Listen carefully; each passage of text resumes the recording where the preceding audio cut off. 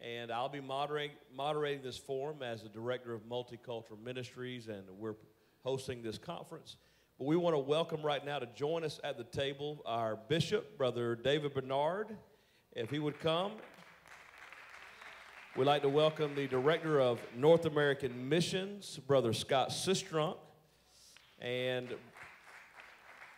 our Building the Bridge Ministry Director, Brother Michael Mitchell.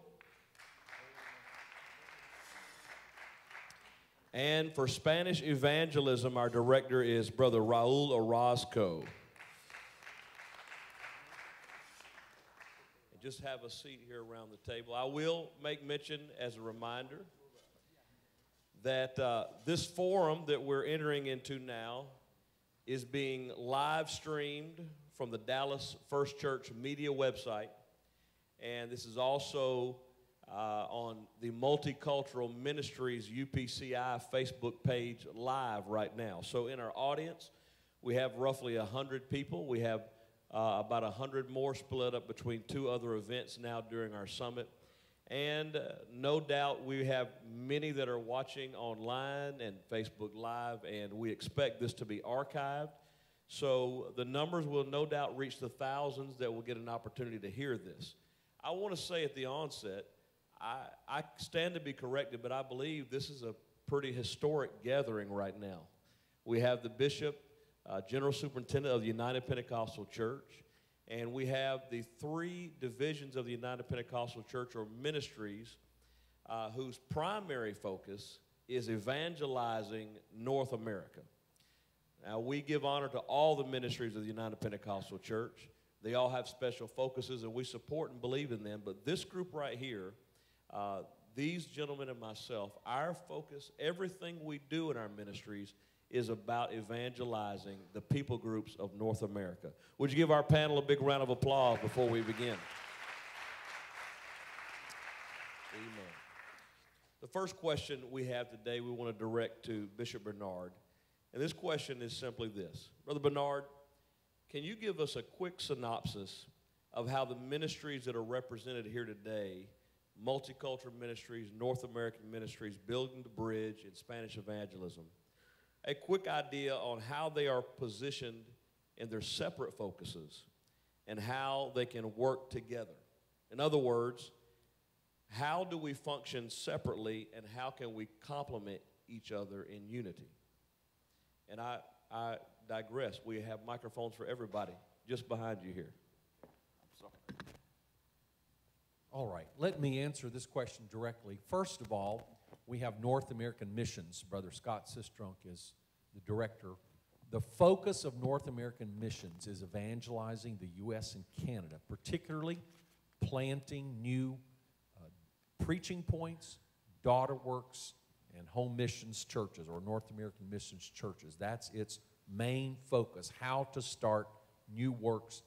And that involves, of course, training the church planters and helping those new churches to grow. So it bleeds into also discipleship and church growth, because you can't really plant without growing. So, but they're looking primarily at the initial stages of how we can get more churches. And of course, they're also focused on metro evangelism, particularly those major population centers where we're underrepresented. How can we plant more churches in those areas specifically?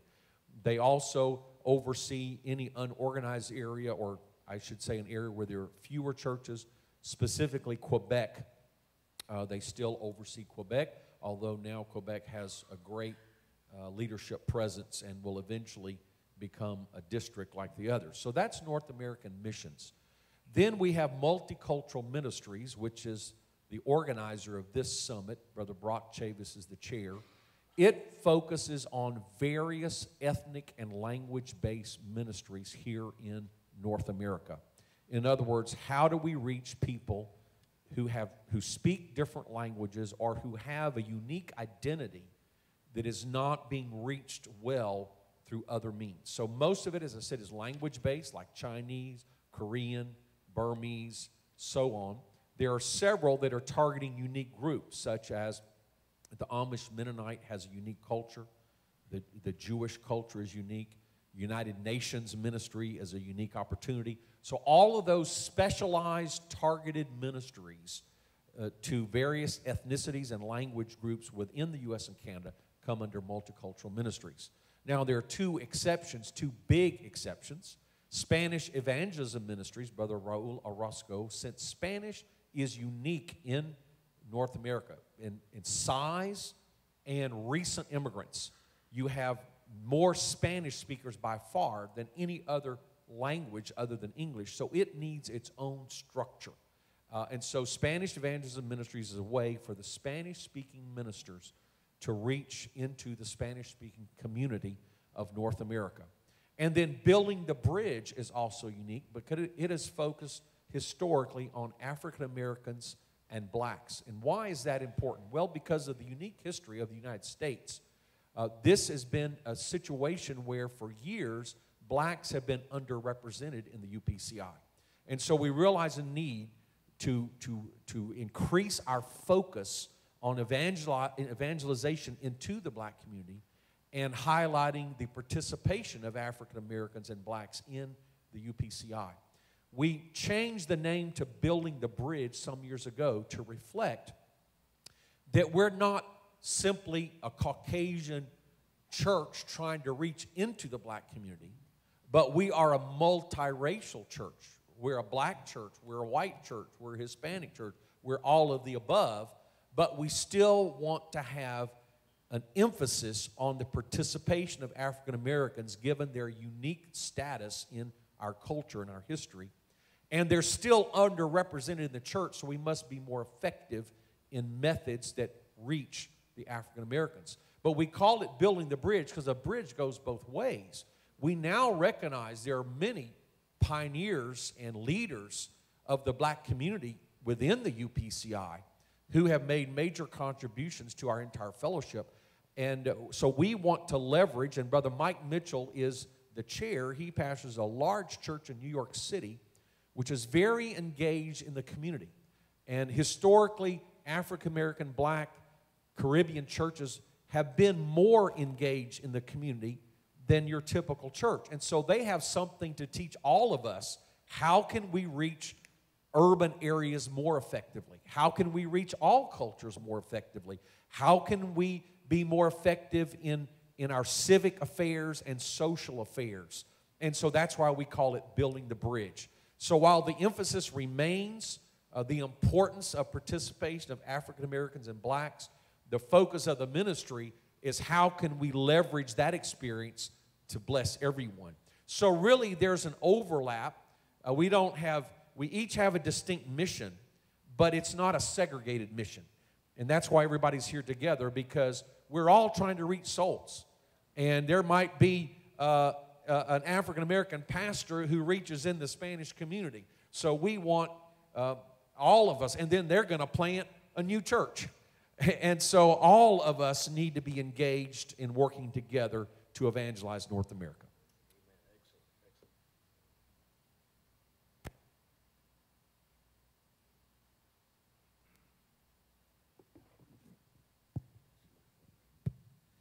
Thank you for that great answer.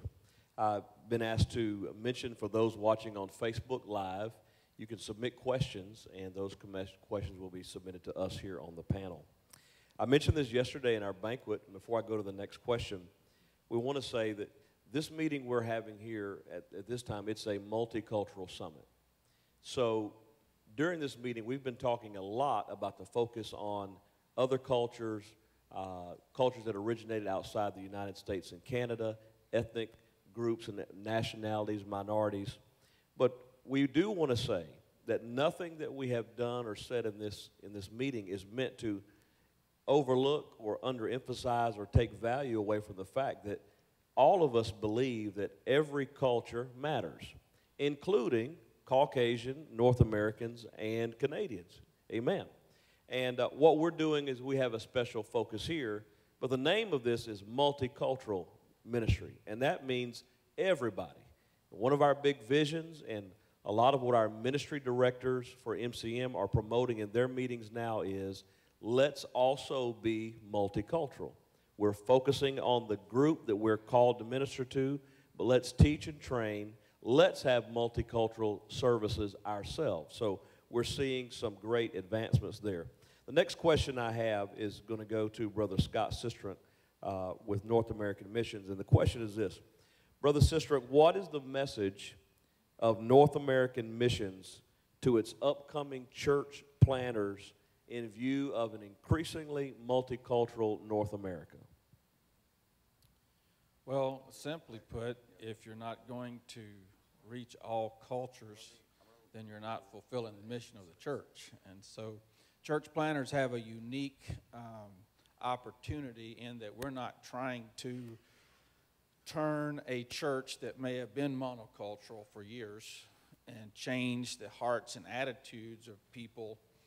We get a fresh slate, a blank slate. And so I think the emphasis on multicultural evangelism and knowing that we're all made of one blood and we're all equally valued comes from the heart, right? And so church planners should have a heart for multicultural evangelism. And so when you do that and you start from that, it's almost impossible not to have a multicultural church. When you throw that net out there, all manner of fishes come in. I'd also say that in the United States, in this time period, immigration, legal and illegal, has increased, and we are probably more racially diverse in America than ever before. And so if you're not going to focus on multicultural outreach, then you're going to have a hard time planting a church. Okay, so if you just, and that goes for Spanish or black or white or what, anytime you just focus on one culture that's not language-based, you're going to have a hard time. So in addition to that, the metro cities of North America, major metropolitan areas, remain the most under-evangelized areas in North America. Well, they're also the most diverse. And so we intend to focus in North American Mission on planting churches in these major metropolitan areas. And so necessarily we've got to become more skilled, and we welcome what Multicultural Ministries is doing, what Building the Bridge, what Spanish is doing in increasing our expertise at reaching other cultures, because that's where we're going. And these immigrants normally don't move to small towns where even the local residents have a hard time getting jobs. They move to major cities, and so we plan to reach those. And so our message to every church planter is, you need, if you're not already educated in multicultural evangelism, before you plant a church, make sure that you learn all you can about this. Very good. As a follow-up question, out of the ministries gathered here, North American Missions is the largest department, has a very strong fundraising program each year through Christians for Christ, and church planting is its major focus. There are many resources within North American Missions for church planners. My question is, how can pastors from Multicultural Ministry Daughter Works or Spanish churches or those connected with Building the Bridge, how can they better connect to North American Missions and take advantage of those resources that you have created and designed? Well, when we all get to heaven, we're all going to be one culture, right? And so in the church, we should be. It's God's culture, not the different cultures is not a result of what God did, it's a result of what man did. And so the church should be unified. And the beautiful thing, no matter what community you're reaching with evangelism, Bible culture is you gather those people into churches. Okay, you can't be equipped, and I don't want to have time to explain this, but you can't be saved without the church. That's my strong belief. You have to have a local church to be discipled. And so whatever our outreaches are, it ultimately winds up in church planting. Okay, and so whether you're Spanish evangelism, whatever ethnic or cultural outreach you have, there has to be a church. Well, that's where North American Missions comes in. And we support Spanish churches, Burmese churches. We are really... Let me jump in here. So just to make sure people out there understand, so whatever church you're planting in whatever ethnicity or language, you could take advantage of a Christmas for Christ Yes. grant to support the pastor. Yes. You could take advantage of Church in the Day building program. So any tool that North American Missions has is available for every church planter of every race and every ethnicity. Absolutely. And so these multicultural ministries, the other ministries, they don't have to raise their own church planting funds or their own support funds. That's North American Missions. And so we distribute that money to all churches. And so, and in the UPCI, our growth is mainly multicultural growth. If we didn't have growth in Spanish and other ethnic cultures, our growth would be probably 60% less than it is. And so we welcome all of this, and we intend to back it, raise the funds, and fund it. Our next two questions, going to get Brother Orozco and Brother Mitchell into this. I'll ask the same question of each, starting with Brother Mitchell. What are the major focuses of building the bridge ministry, and what ways can non-black or non-African American pastors find building the bridge as a resource for their local church? Well, the major focus of building the bridge is to reach into the African American community. At the inception of this ministry 40 years ago, its primary focus was to reach into the black community. However, the black community has been transformed by migration. People of every ethnicity has now moved into the inner city.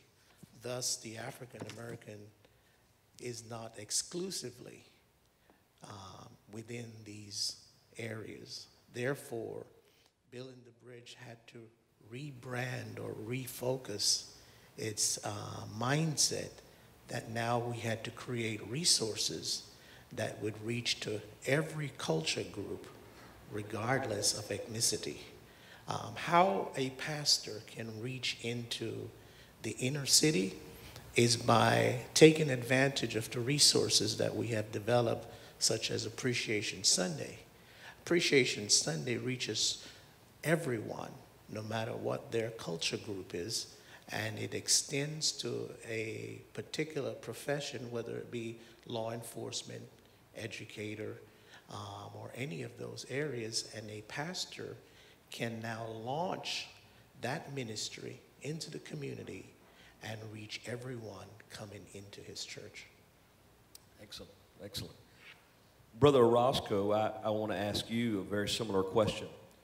What are the major focuses of UPCI Spanish evangelism, and in what specific ways can a non-Hispanic or non-Latino pastor find Spanish evangelism as a resource? Well, first of all, we have the language. I would summarize this in three things: language, the fellowship and representation. As you know, Spanish ministries, the language is one of the things that we deal. It's not always the language. Sometimes it has to do with culture. But as Spanish ministers, we provide a fellowship. Those that want to start a Spanish church, for instance, we provide them with, there's plenty of materials now being translated throughout the years, and so there's plenty of material that has been done throughout the years. So there's materials that they can use. There's also, you know, providing them with fellowship. We have our national or our yearly conference where everybody can come and, you know, get motivated, get, you know, ignited to do more for God. And then we have representation. I have the privilege of sitting in the general board and then bringing, you know, to the general board issues that we face. Like we recently, now pastors that are, you know, in the process of fixing their immigration status, they can get licensed now, and a few other issues that are, you know, that are specific to the Spanish, the Spanish language and the Spanish culture. So those three things I would say are the main things that we're focusing on. And there's plenty. If you have half an hour, I could talk a little more. Brother Chavis, I want to interject too for people who are not aware, but all of these gentlemen are sitting on our general board, and that way in every general board meeting we know that the perspectives will be represented. Now, of course, North American Missions by definition is a member of the general and executive board, but Multicultural Ministries director, and Brother Chavis looks about as white as I am, but he's half Native American. So it's interesting to have a Native American representation as well as black and Hispanic always sitting in our general board meetings, so that if we discuss some issue that deals with culture or ethnicity that maybe some people haven't had experience, we at least know there are three guys here that definitely have a multicultural experience and a different racial or ethnic or language background, that perspective will always be part of the conversation. If we're getting ready to make a major decision that has a major impact, somebody's going to say, wait just a minute, have you considered such and such? And I think that's a strength. It's not a matter of political correctness. It's a matter of the importance.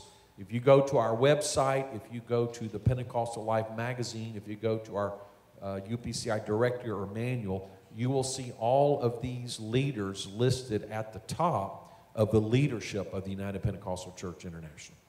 Very good, very good. Brother Mitchell, I want to ask a question of you, and then I would like for any other members of the panel who'd like to comment on this to chime in just after. What are some ways that local churches may unintentionally fail to signal a clear welcome to minorities when they visit their churches? There are many signals that can be given by a church, but from my perspective, if you do not diversify your song selections, which is a very big issue because singing is a major part of our worship experience. I am from Jamaica, and it's easy for me or my congregation, if they're not educated, to just begin to sing the songs that Caribbean people enjoy. But because we are intentional in diversifying our church, then we are very careful in our song selections to ensure that everyone that comes for a true worship experience is included, even from the standpoint of singing. So I think that we have to be very careful. One of the other things Bishop talked about, potluck, and diversifying even your meal selection when you're having a special event. We just can't continue to just serve what Caribbean people enjoy. We have to make sure that we include everyone and every meal selection in what our congregation is reflecting. Very good. I'd like to add to that, song selection is very important in worship, and I'd like to add, if you're a pastor and you're analyzing the demographics of your congregation, begin to bring in special speakers on occasion that reflect your congregation. It's easy to, without even realizing it, just pick your favorite preachers. And sometimes your favorite preachers, you may not be viewing them, even considering what ethnicity they might be. And over the course of a year, you've brought in 4 or 5 evangelists from a specific cultural group, not even realizing that these are just your favorite preachers that you feel connect with your church. But when you bring in a speaker that is of the same culture of someone in your congregation, it gives them an opportunity to see a path for themselves to be involved in ministry, to be involved in leadership, and to celebrate. They can relate and celebrate someone of their own diverse group in leadership. And I think it's very important. We're not talking about just tokenism or promoting a racial identity, but let's look at it this way. Thinking outside the box. As you mentioned, we naturally gravitate towards our friends, people we know, people we're comfortable with, and chances are that's going to be people of our same ethnic background. So I'm not saying to pick someone because of their race. I'm saying broaden your selection to include a pool of equally qualified people, but just be more intentional and sensitive. And I do think that's a great thought. Your guest speakers, but also pathway to participation at all levels of the local church, including leadership. Being intentional in the things you say. For instance, it could be a simple thing, but you're using an illustration in preaching a message. Maybe use a quotation from Dr. Martin Luther King Jr. Or maybe if there's a certain celebration, you make sure to make reference not only to what you were raised with, but something that might connect with a different ethnicity. Just diversify your frame of reference of the illustrations you use, the examples you use, the missionaries that you use.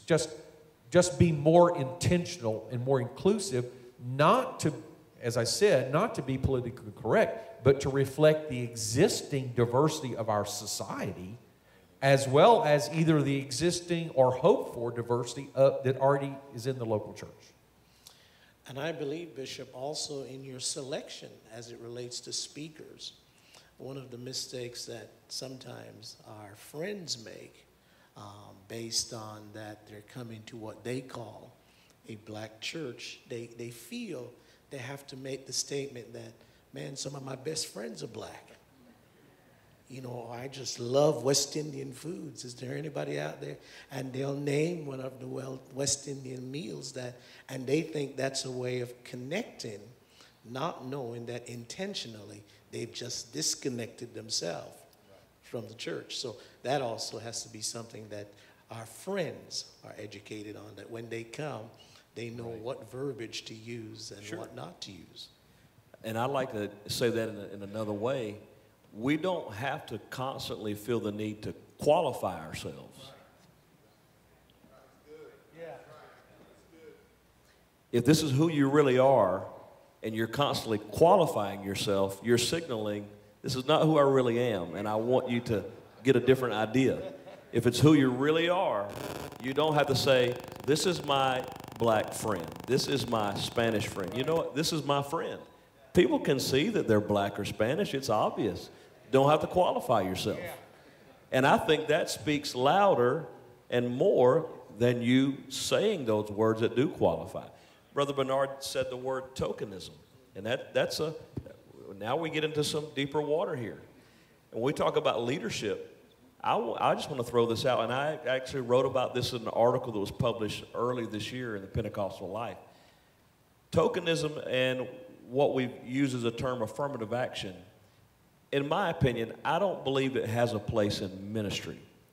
What I believe we should be thinking about is intentional mentorship, because I feel it's very damaging to place someone in a leadership role for them to later find out the only reason they're there is because they look a certain way. Right. People are not stupid. Your congregation can do the math. Guests can figure it out. If you just have someone sitting on the platform but they have no role, they have no authority, they're not in any way of leadership, that doesn't answer the question. That doesn't automatically make you seeker-friendly to multicultural groups. No. But here's what does.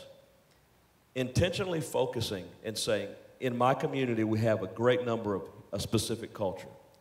Lord, help me to find someone that I can invest in, that I can build, that I can encourage, that I can teach, train, and promote. And then as they naturally grow, they are qualified to naturally fill those roles. And then we don't have to qualify ourselves by saying we have someone of color on the platform. Everyone knows they have a great ministry. They have confidence in them, and it speaks volumes to the community. Amen. In a church planning context, sometimes, you know, when you got 20 people, you can be monoculture and not mean to be. And so what I've found helpful is when I have somebody in a monocultural environment, you have somebody come in that is not of that culture, the way I try to disarm that is through personal relationship. Okay, I make sure I'm very intentional about trying to make them comfortable. in a church of 200, maybe they can't talk directly to the pastor, but I can invite them for coffee that afternoon, okay? And I can signal my willingness, and then as a relationship grows, I can have an open conversation with them about, I understand that we're not diverse here, but I intend to be. The future of our church is diverse. Help us make it diverse. And so be intentional about it. So we've covered song selection, speaker selections, intentional mentorship for leadership, genuine relationships, and a question or a comment just came from the crowd. Consider baptizing people in their first language. Isn't that beautiful? That's just something great. Consider baptizing them in their first language. I think that's very special. Thank you for that. Brother Orozco, here's a kind of a technical question, but I think it's very, very valuable that's come in. Some churches favor verbal translation in Spanish using a translator, someone who is on the platform and actually verbally saying it through a microphone. And other churches use headphones or earpieces or some other type of device where someone maybe in the back or off to the side is speaking in their ear. What method do you feel is best? Or what would you recommend for a church that is primarily English speaking but has a desire to cross over that language barrier? Very good question. I have seen both used. We have used also both of those. And the one, where the person is translating somewhere in the building, and they have to be translating simultaneously. So unless that person is super good translator, it's going to lose half of the message. Okay. Plus, with that way, during the songs, during the other stuff that is said, usually a lot of it is lost. I would recommend that as this is the beginning. As the beginning of if you have 2 or 3 people, that is fine. But if you have a few people already, and the intention is to ultimately grow that particular ministry, I would recommend side-by-side translation or interpretation, because this way, everything that has been said, the person that is speaking the first language gives time to the other person that is translating, and then everybody gets the same thing. And when in a setting like that, you need to consider also the music. The music needs to be also bilingual. There has to be some music that is in whatever the language, and then do some others. Not only the music, but also sometimes the style of music is important, because it's not only the words, but it's also the culture of the people and different things. So, but that we ultimately came to a point where we started full English service that we're having now, and so. But that's my recommendation. I'd like to add from my experience, if you just have 1 or 2 speaking another language, you can probably sit quietly and translate, or maybe sit in a section and translate. Or if you have several, the headphones are fine. But just like Brother Orozco said, it doesn't give the full message, the full experience. It doesn't address the larger cultural issue, the singing. So what happened in our church with Spanish, we would have Spanish-speaking people come. So we just had a few. We would use the headphones. But then, as it grew, they said, well, can we have a service? So we would do one Sunday night a month in the fellowship hall, a service in Spanish, so they get the full experience. But the rest of the time, they're listening to the English service on the headphone. Then we went to every other week. Then we went to every week. And then we said, okay, let's forget about the translation. Let's just have a full church. And so we started a Spanish-speaking church. And then later, it got its own building and moved off. Well, guess what happened? People still started coming to their original location because of family and friends. So we started all over with the headphones. And then we just went through the same thing. And we started a second Spanish church. So I think it has its place, especially with a very small number or with a start. but it doesn't meet the ultimate need. If the group grows, that's not going to be sufficient because it's basically an English church plus. And if you've got a significant group, they don't want to be just considered an offshoot. Or in reverse, Spanish and English could be the same way. That opens the door for another question for anyone on the panel to answer. Why is it that in some places people form separate congregations for each language group, while in others people promote having combined bilingual, trilingual services? Is one approach better than the other? Let me start. I don't think I need to be the only one. I think it depends on the circumstances. Where I've seen it, bilingual service is when you have a true bilingual community, like near the border of Mexico, Laredo. It takes longer, so the whole church if you're going to have a true bilingual service, it really takes a commitment from the whole church. And when you have a majority culture trying to reach a minority culture, it's one thing to have a vision to reach into that culture. It's another thing to change your whole church so that everybody participates. And so unless it's a bilingual community, it's really hard to sustain a truly bilingual church because it requires sacrifices on the part of everybody. Now, but there isn't often, like, say, reaching many ethnicities where you don't have a huge population or you don't have a constant stream of immigrants, where many of the immigrants know English or their kids know English or they're married interculturally with English-speaking people. They really want a majority English church because that's where their family plugs in. So it might be a Korean woman who married an American. Well, her husband, her kids don't even speak Korean, so they don't want a Korean church. However, that woman would surely like to have a Bible study or a Sunday school class or a once-a-month fellowship. So there are some ethnicities you're never going to start a separate church, but you're going to start a targeted outreach within your church because you have a family that wants both languages. And so, but now I will say in the long term, if you have a sizable population that needs a language, that is an indication it needs to be a church. And while it may be a daughter work or while it may be a multi-campus church, in the long run, if you're going to recruit a pastor to take over, I believe according to our own self-government of the UPCI and to provide proper incentives, that pastor needs to have the opportunity to eventually become a self-governing church and not forever be under a daughter work. Because just as our pastors wanted the opportunity to be able to lead and start their own church, we have to give that same privilege in the long term to other ministers that we raise up. Very good. You know, another just simple underlying principle is, you know, faith cometh by hearing, hearing by the word. It is really about making disciples and being able to communicate spiritual principles to people. So you may say, oh, I want a diverse congregation.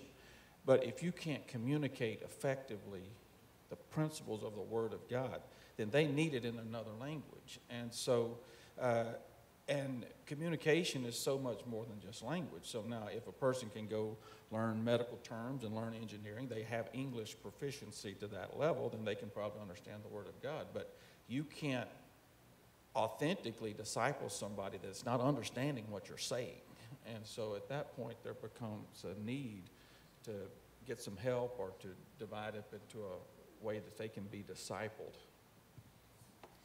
Very good. What proactive steps can a pastor or a congregation of an essentially monolingual, monocultural church, what steps can they take to build a multicultural congregation? Anyone who would like to answer? Brother Mitchell, I'll put you on the spot. I think they can be intentional in their evangelistic efforts. Okay. I think that would be the first step. I think also educating their congregation as to their intent. I know for New Life Tabernacle, before we ever started to go down that road of diversifying the congregation, I first had to elevate their thinking that we need to diversify our church for all the right reasons, because our community has changed. Then once the congregation connects to the vision, then it's easy for the pastor to now give the congregation the resources that are necessary to reach the community. Excellent, excellent. I want to ask a question, and Brother Leonard, maybe you can take the lead on it, and I would like to ask for all of us to feel comfortable. This question is sort of directed to those of us that are preachers and teachers in the movement, whether it be evangelists, pastors, or whatever role. There are things that sometimes, because of various backgrounds and cultural upbringings, that there are phrases, idioms, slurs that somehow, seemingly innocent, have worked its way into our vocabulary when we preach. And while in most cases the intent is not to be delivering a racial slur, it happens. I'll give you an example. I once had an evangelist preach for me, and he said something that I've heard many times from the pulpit, and I'm being sensitive here, but he said, when that revival kicked off, people started speaking in tongues like it was a Chinese laundry.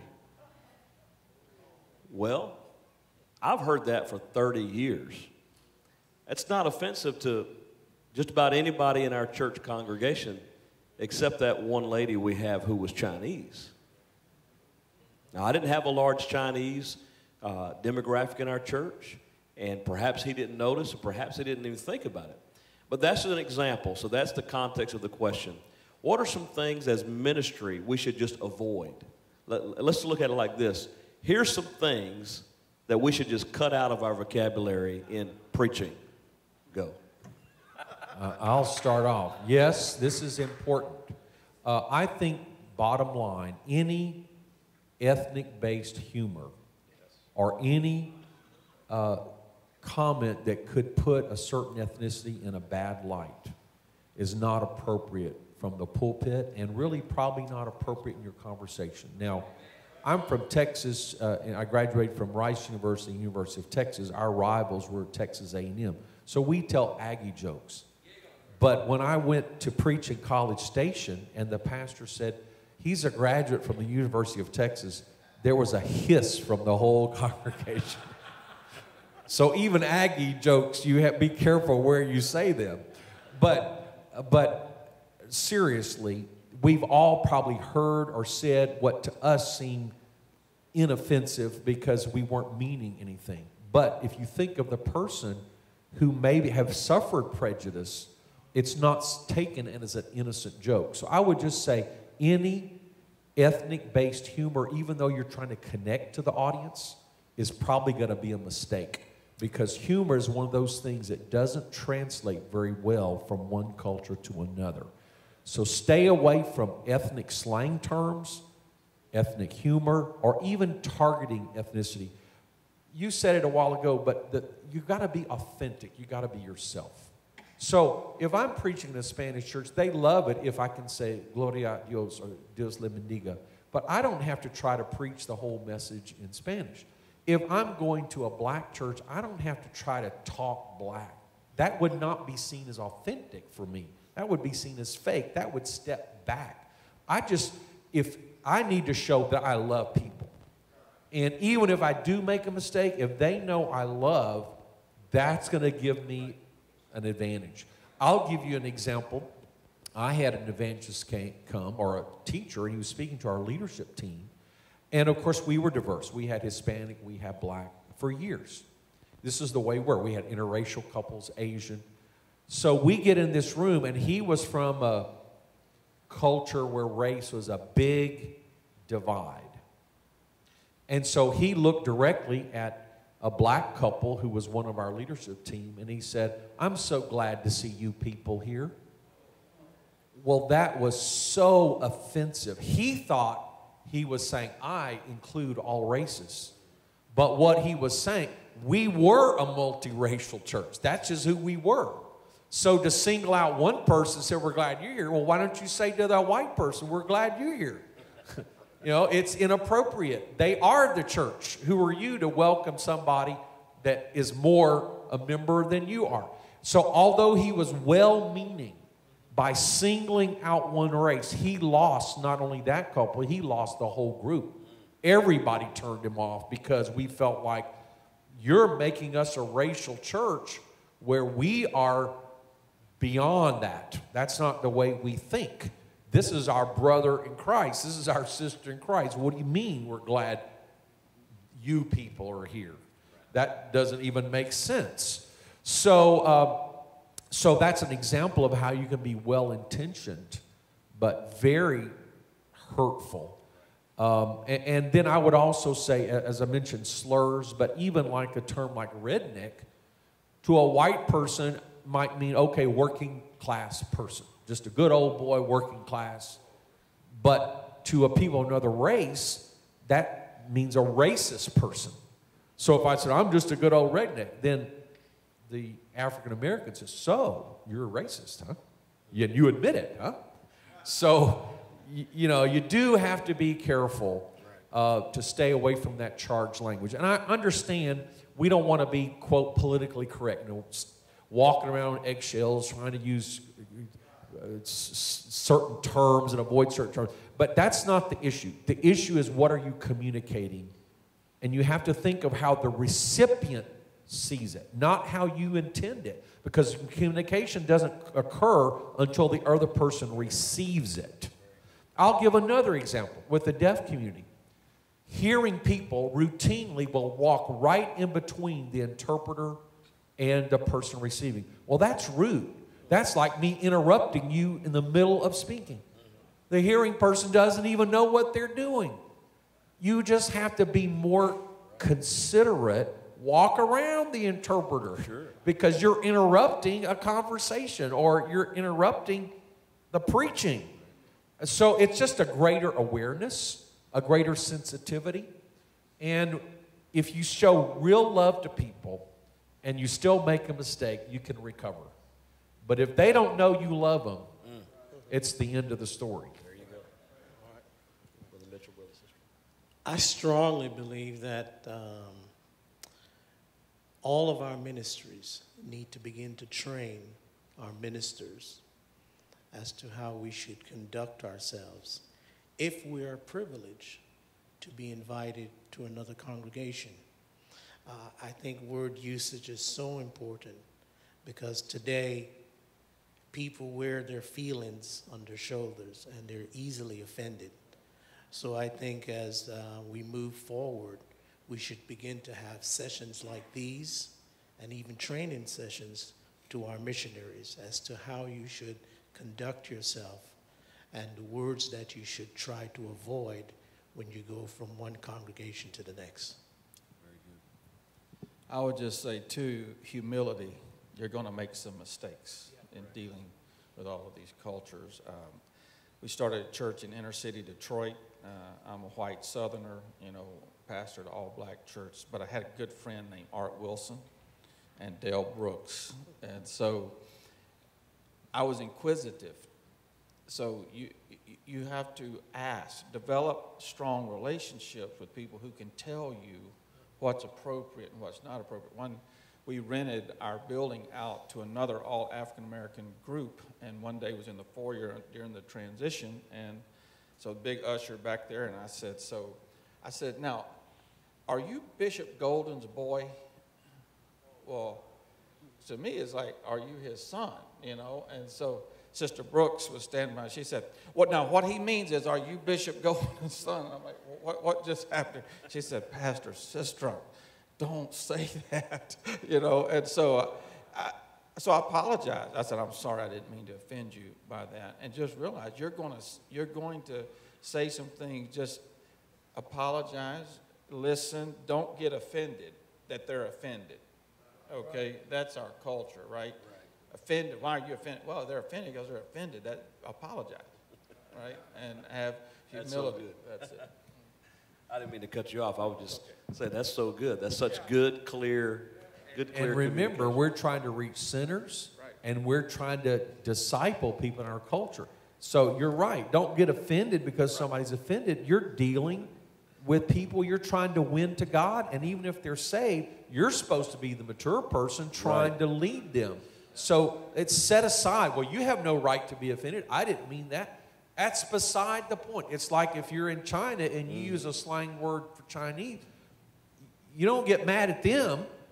I will say this, and I won't give the example because it's too bad, but I was preaching in Australia and used a normal expression in American English that was probably the worst thing you could say.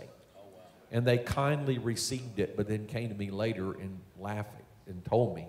And then what made me feel good, the leader said, well, I was in America, and he related he did the very same thing in reverse, spoke to a woman in what he thought was a normal Australian expression, and it turned out to be very inappropriate. So even in English, this happens, and there's no use to get offended. You just got to learn the rules. Right. Sinners don't behave like Christians. That's just too simple, isn't it? Christians ought to behave like Christians, though, right?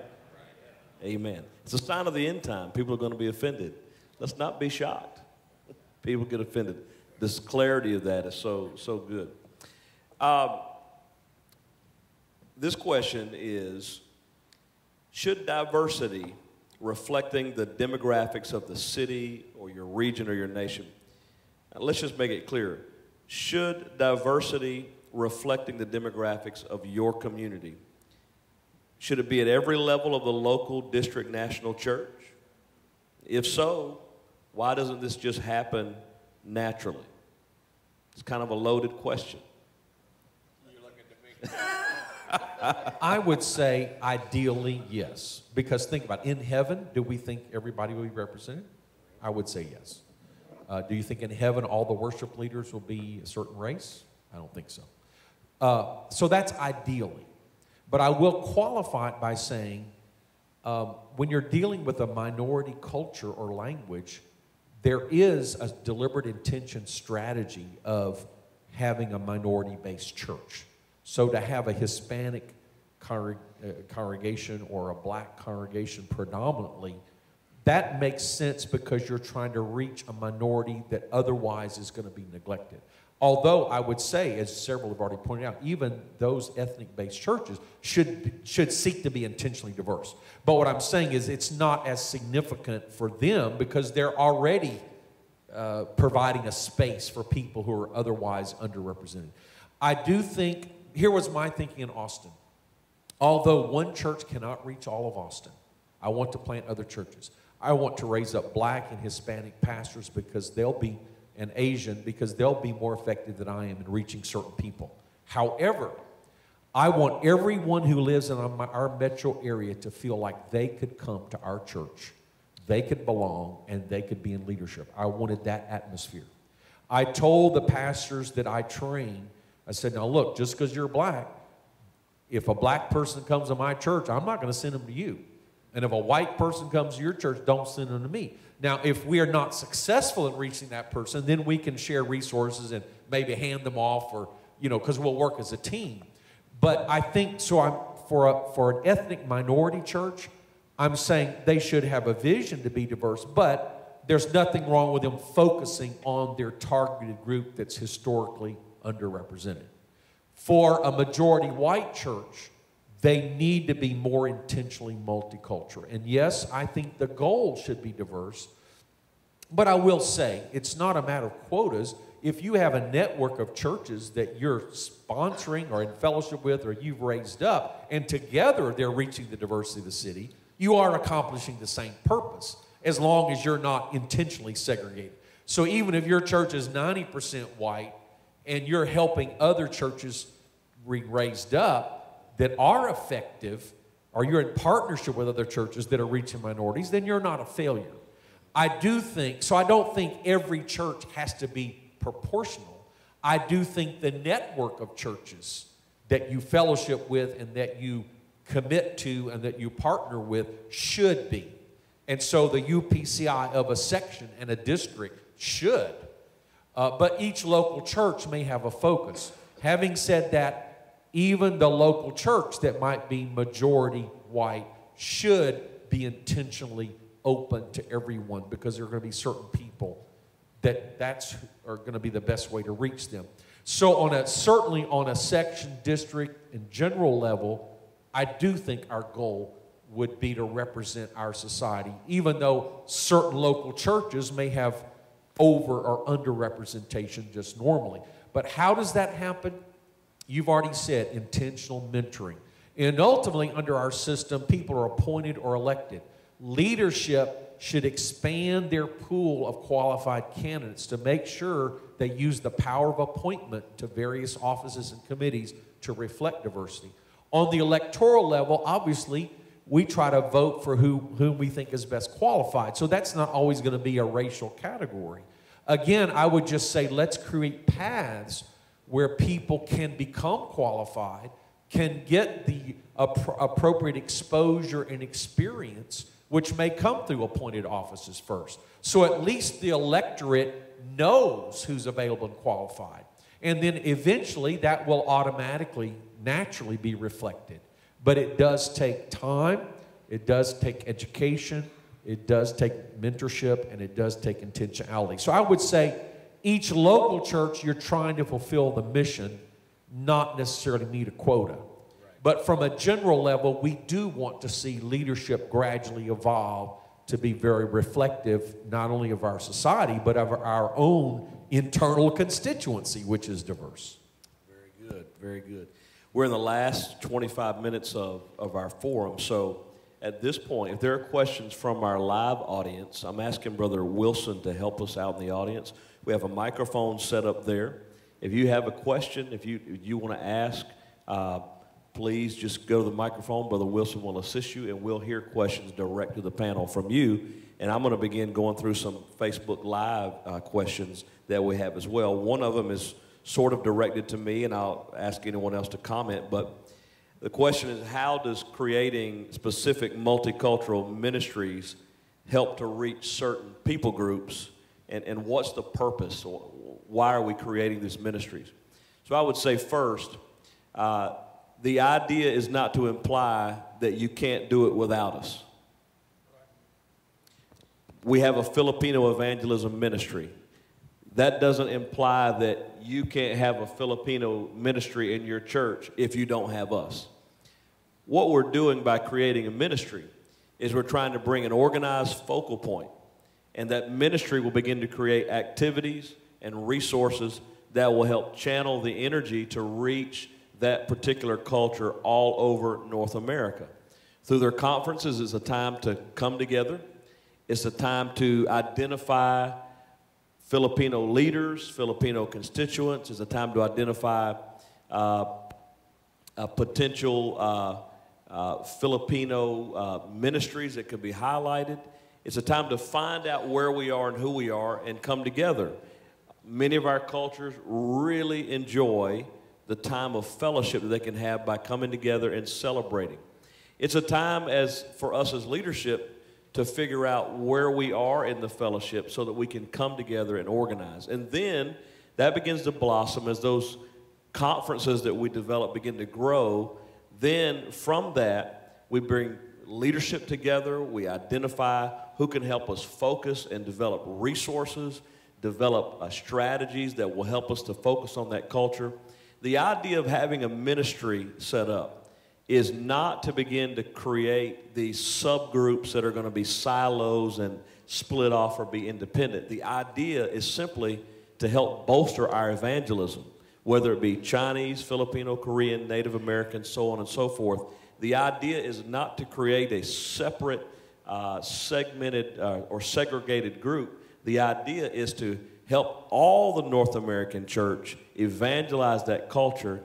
And in those conferences, in each conference, we're trying to have a segment of each of those conferences where it's designed not for the people that the conference is focused on, but it's designed for North American pastors to come and learn, how do I reach this culture? Because it's not my background, not my ethnicity, not my language.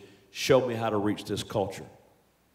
You know, that's a great answer. So let me talk to a pastor as having been a pastor. So Multicultural Ministries will provide training tools in the language. So globaltracks.com, you've got language. So if you're trying to reach different ethnicity, Multicultural Ministries may have some language resources for you. training of ministers who can plant churches, fellowship, network. So for instance, you might have 2 or 3 Filipinos in your church. They love you as pastor, they speak English, they're fine. But they might love to go to an annual conference where they know they see for the first time that there are UPC people all across North America just like them. That helps them to be more committed to your local church, knowing they're part of a national and even international network. So that strengthens the pastor. Another example, I told you I had a large Hispanic, 1/4 of our church is Hispanic. Well, the main church, they wanted English. That's why they're coming to the main church instead of one of our daughter works. However, many were bilingual and many were still connected to their culture. So if I would announce a Spanish ladies conference or men's conference, they would love to go to that because they could still be part of my church and get English, but they could be connected to their heritage and feel like they're helping their brothers and sisters who don't speak English. And so it was a win-win. They didn't have to choose between church and heritage. They could have both. And then, of course, if we had a missionary to a Spanish-speaking country, they naturally had an affinity. Another thing, it can bless your whole church. So at different times, I had deaf preacher come to preach for our whole congregation. Or other ethnicity, and that's a different experience where the main preaching is in sign language and it's interpreted for the rest of the congregation. What that does to the deaf people in your church makes them feel like we're front and center. We're important. This service is for us, and all the other people get to listen in. But what it does to the main church is give them an appreciation for the different cultures in their own church and a burden. And some of the greatest services we had were to have someone of another language minister. So it's not only how you can reach the ethnicity, being involved in this can bless your church. Very good. I want to give you an example that I just experienced last week in the deaf conference, which is this principle can spread over to all of our cultural groups. I spent about 3 hours in leadership with a large group, about 60 or 70 deaf leaders. And we're so thrilled to have our deaf team and interpreters here with us today. Can you give them a round of applause? Amen. But here was the question that came to me, and when it came into me, it literally broke my heart. I was very emotional because a deaf gentleman, he said, I love my pastor, and I love our church, but we have a very, very small group of deaf people in our church. He said there's only 2 or 3 of us on occasion. He said, I know that if I would take the amount of fellowship time that I feel like I need, I use too much of my pastor's time. He has a family. He has others to minister to. But it's very taxing because with interpreting, it takes more time. And he said, deaf people, we get lonely. He said, we have a large feeling of loneliness on us all the time because of our hearing disability. We are cut off. And because interpreting requires so much more time and specific people, it drains energy from people. And he said, I want to fellowship with deaf people from other churches through deaf ministries. He said, but I don't want my pastor to feel like I'm planning on leaving our church. And so his response was, I love my pastor. I'm not going anywhere. But I don't want to hurt my pastor by fellowshipping outside the church.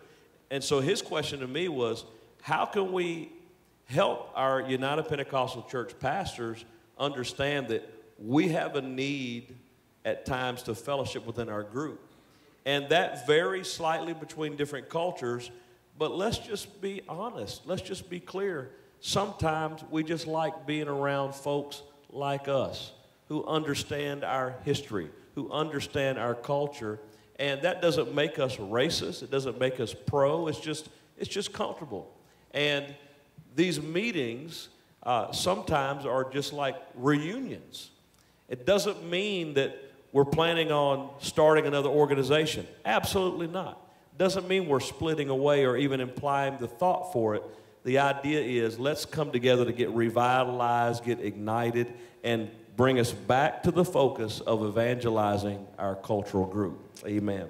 Amen. Brother Chavis, I just want to tag on to that. You know, we're preaching to the choir here today. You believe in multicultural evangelism or you wouldn't be here. So the audience we really want to affect are people who don't know why multicultural ministries, right? And so I think the key is empathy. And for a white American that's living in a majority culture, many of us never experience that, right? Now, I experienced it in South Africa being a minority. Brother Bernard mentioned last night he had experienced that in Korea. I also experienced it in Detroit.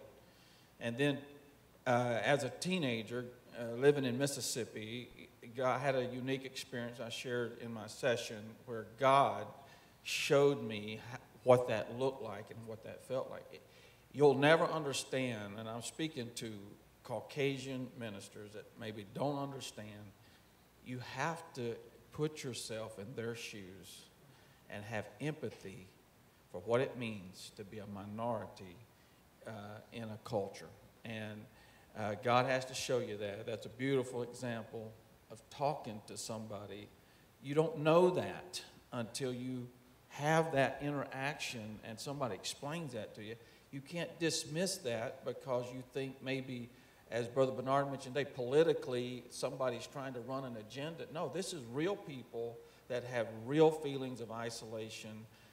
Jamil McLaurin, a church planter in Detroit area, we were at a mentoring thing. He raised his hand. They asked us to tell something that nobody would know about each of us. And so one of the things, and we were supposed to guess who it was, he said, I've been stopped by the police 22 times and have never received a violation. Well, I don't know what it's like to have been stopped by a policeman 22 times just for them to ask me some questions and check me out. I'll never have that experience because I was born white. But if I could put myself in Jamil McLaurin's place and feel what he feels when he is repeatedly, as a upstanding citizen, and I can't dismiss that experience. Anyway, empathy. It's been said, it's being said, you'll hear it again in the future. When we speak about African Americans in the United States and Native Americans in the United States, many people say they just need to get over it. It's in the past. Leave it in the past. Brother Sistrunk's point about having empathy, you never really know how that feels until you're in that position. Native American, First Nation people, and African Americans, they have a unique history in this country.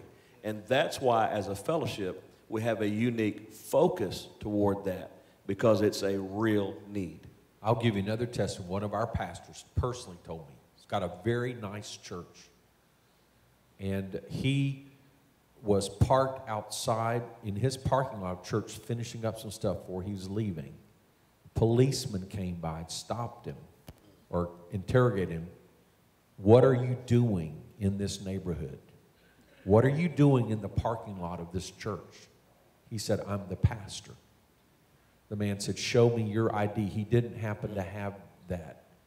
And they took him out and handcuffed him, put him in the back of the police car because they were having trouble in the neighborhood.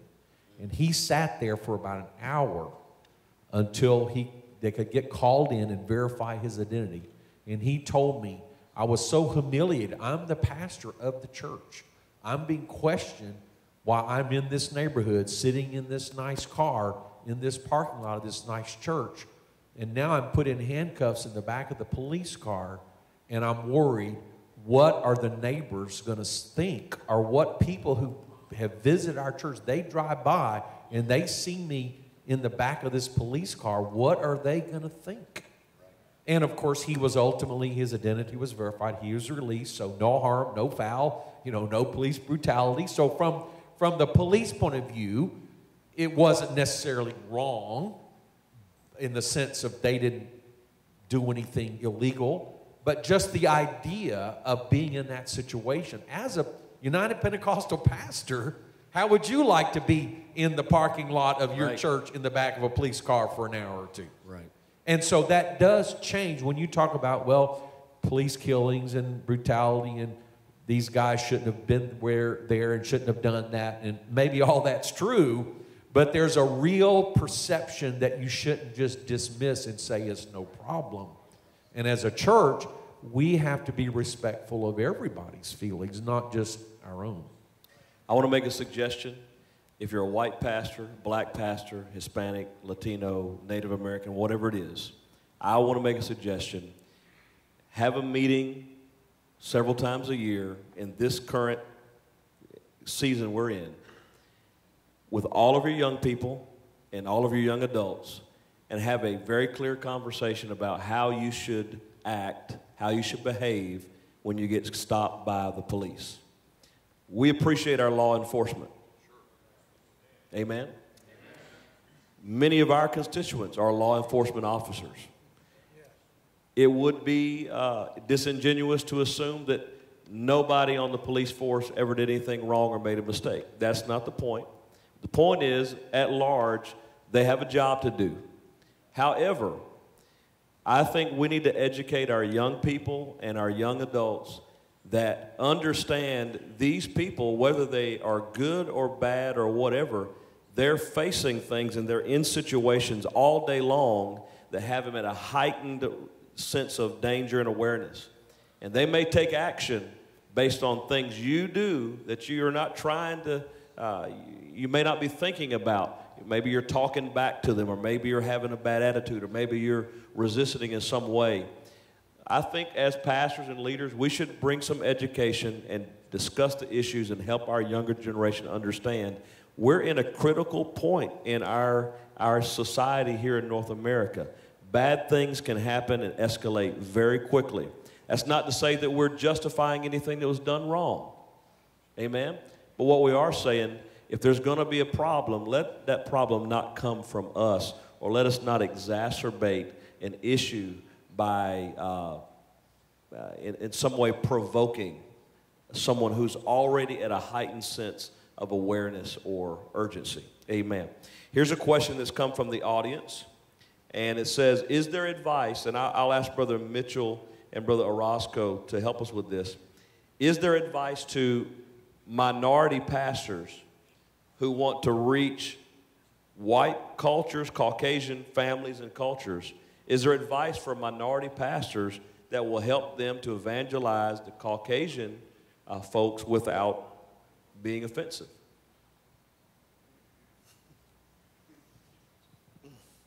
Tough question. Difficult question. But I think from what I've heard from this panel is, no matter what the culture group is, just show love to people. I think if you can respect people for who they are, regardless of color or race, and just reach for them, I think people gravitate to love more than anything else. If you can just respect people and love people, people will accept the message that you're giving them, which is Jesus Christ. Brother Orozco. Amen. I would second that. I believe that, this saying that before you can win somebody for God, you have to win them to yourself.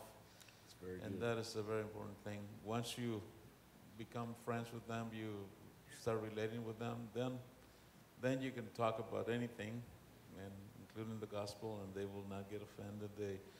Because they know that you love them. They know that you have showed them that you love them. And once you pass that, no problem. Amen. Sure. Brother Art Wilson helped me with this. I don't know that he ever articulated this, but let's just forget about all the past, right? And so that's how you have to have a relationship with people. It's there. The history's there. But on a one-on-one, In South Africa, I got charged with all of the, when people saw me down the street, I got charged with all the crimes of apartheid. I felt it. Somebody looked at me, they just dumped all that history on top of me, right? In Detroit, I had people walk into the church, they see a white pastor, they walk out. Why? Because they charged me with all of that, okay? So don't charge any. I know that's idealistic in the world, but Brother Art Wilson and I, we never talked as, oh, well, you're black, I'm white. So, no, we're just brothers trying to build churches in Detroit. You know, it was never an issue because he didn't charge me with anything, and I didn't place stereotypes on him. We just related. And so that's only possible in the church. But it is possible in the church, and that's the great thing about it. It is possible, and that's what's going to attract people to us, and we're going to have a great revival. Amen. What I like to do, well, we have a question, Brother Jetty. Oh, there's additional questions. Okay. We got a number of questions. We're going to be able to take about 2 or 3, and then we'll be at the end. Okay, Dalton's going to come from Urshan Graduate School. Hello, I'm an Urshan student, and I wanted to know if there's any advice that you have for our apostolic colleges as a whole, and more specifically our students to get involved and to help promote multicultural ministries. I do believe our colleges, some of them at least, are offering multicultural studies or mission studies, and I think that will be an important part of every curriculum in the future. And I also believe that students should not wait till they get out of school, but they should find opportunities for ministry while in school. And I do think one of the fruitful areas, I've seen this happen at Urshan College in St. Louis. Also, my son Daniel, who's a full-time student pastor in Houston, reaching into the schools, especially the impoverished schools or the schools in lower income areas that have lots of issues. Often they're heavily minority, and they welcome mentors, coaches, life coaches. And even though it's public school, there's an amazing opportunity for college kids to come alongside and be friends or mentors in some of the school systems. So be creative and find ways to get involved in the community. And of course, it's ideal if the school can help facilitate that. I do know that Urshan has a class. I think it's an elective class. It's on diversity. And I spoke there about a year ago with Sister Danisha Gates. And I would encourage all of our colleges to consider having diversity tracks. And maybe perhaps this panel could become a resource to the colleges in developing a curriculum.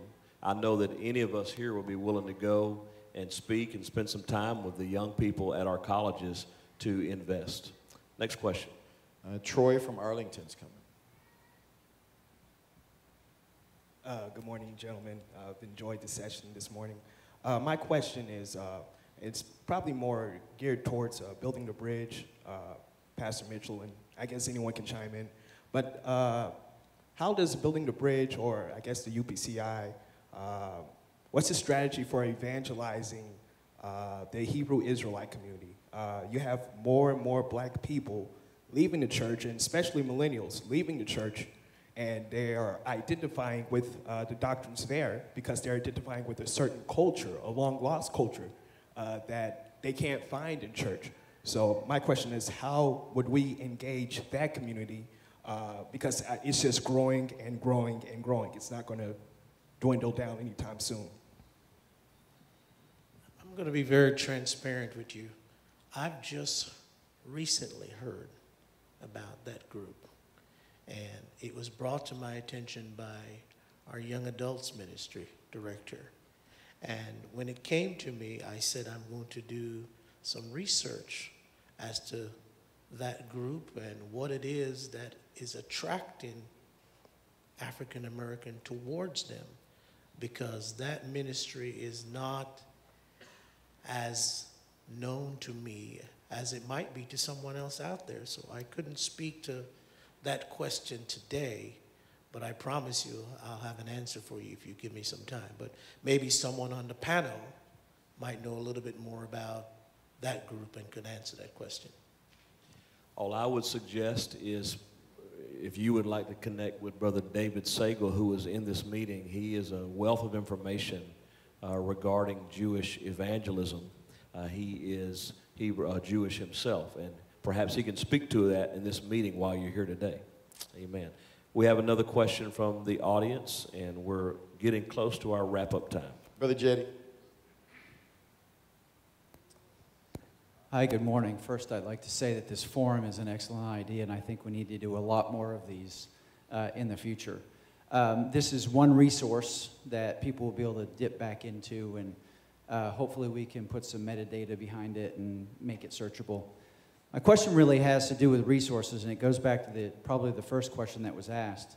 It's wonderful that we have college-based resources that are now being developed.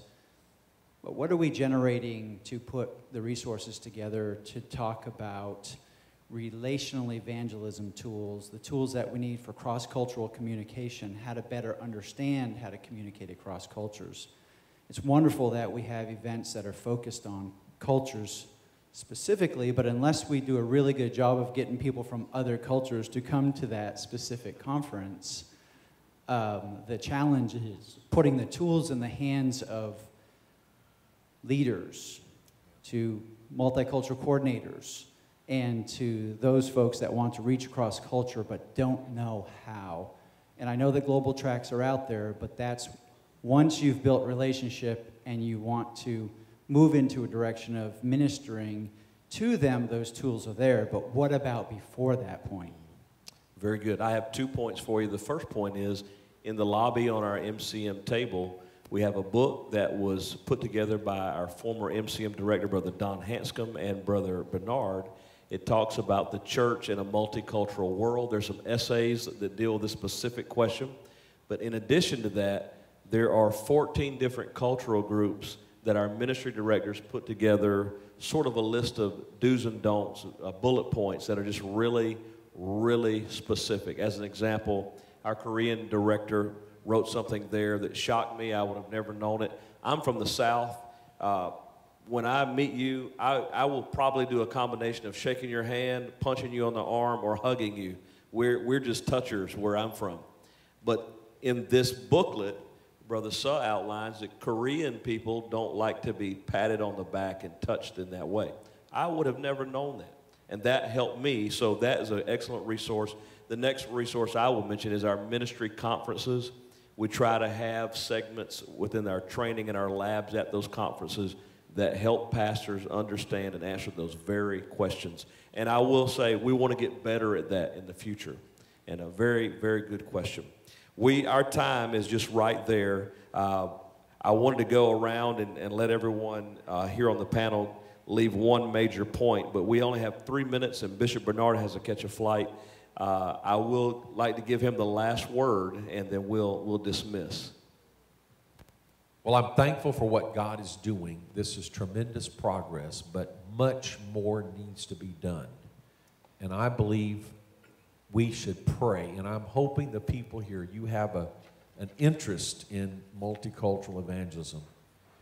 And maybe we can't pray equally for everything, but I wish every one of us would take one or two cultures and make them a matter of focused prayer.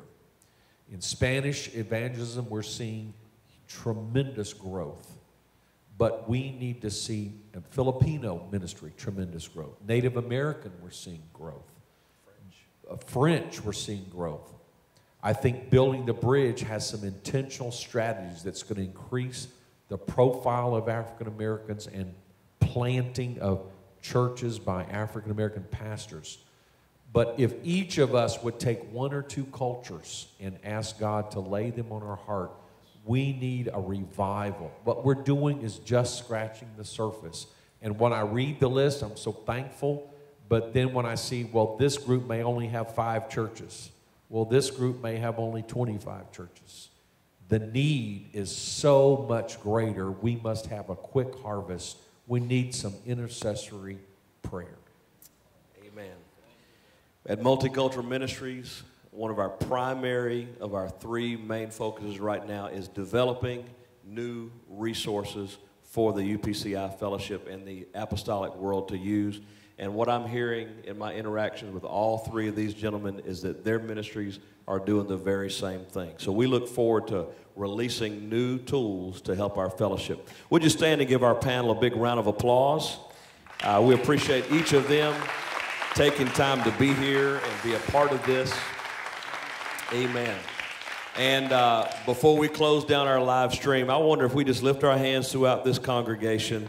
Let's pray for the United Pentecostal Church that we advance in reaching every culture. Lord, we love you, Jesus, and we're so humbled to be a part of this end-time revival that you want to bring to the church, a multicultural revival. Give us wisdom, Lord. Your word said, if a man lack wisdom, let him ask to the one who giveth liberally and upbraideth not, but let him ask in faith. Lord, in faith today, we're asking for wisdom. Help us to reach every culture. Help us to reach every nation. Help us to bless the ethnic cultures and minorities within our borders, God, and evangelize them. Make them a part of us. Lord, help us to reach all cultures. In Jesus' name we pray. Amen. God bless you. We've got a 30-minute break. I want to encourage you to step out into the hallway and meet our Multicultural Ministries directors and see their displays, pick up their cards and contact information. I want to encourage you to visit the Pentecostal Publishing House booth. They are selling here before and after our last session. And at 12 o'clock, we're going to be starting with our Holy Ghost Crusade. You don't want to miss this. Be back in the main sanctuary. All our groups will collapse in here. We're going to have a powerful time of worship and preaching. No announcements, no offerings. It's just going to be worship in the Word, and God is going to move. God bless you. Thank you for being a part of this today.